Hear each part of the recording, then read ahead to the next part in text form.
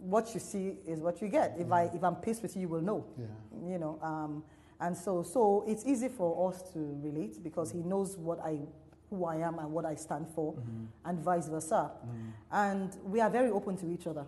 You know, we talk to each other. We understand that we're human beings, and wherever we're fallible or where we have issues, we discuss it because we are partners in life. Yeah. You know, so we don't carry this husband and wife thing on the head as if it's some sacred thing that you don't touch, you don't enter, you don't understand, it's not that serious. We are partners, all right?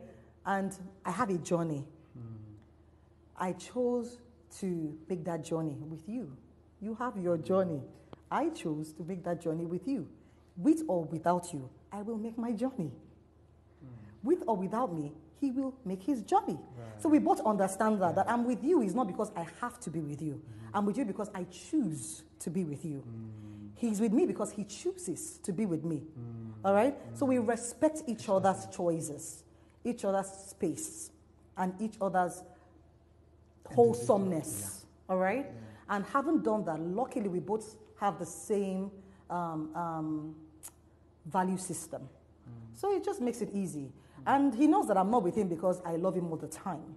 I'm with him because I choose, plus because God has given me a mandate to be by his side, and vice versa. So the times when I see him and I'm not too much in love with him, I report him to God.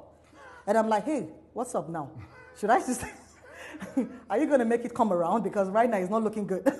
You know. So I am honoring him, not because I love him too much, but because I am honoring one who is above him, who has given me the mandate to be with him.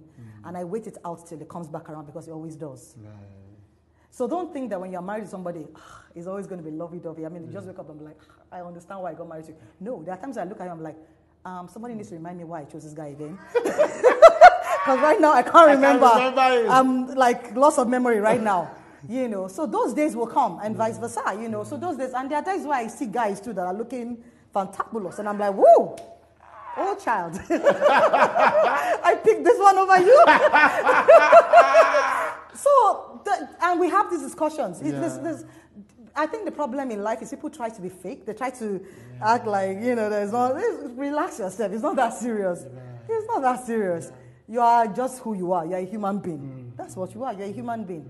But when you choose someone as a partner in life, be open with them. Discuss things with them. And if God helps you and you have a good value system, life will be easy. That's powerful. That's powerful. I like the honesty that you're bringing to this.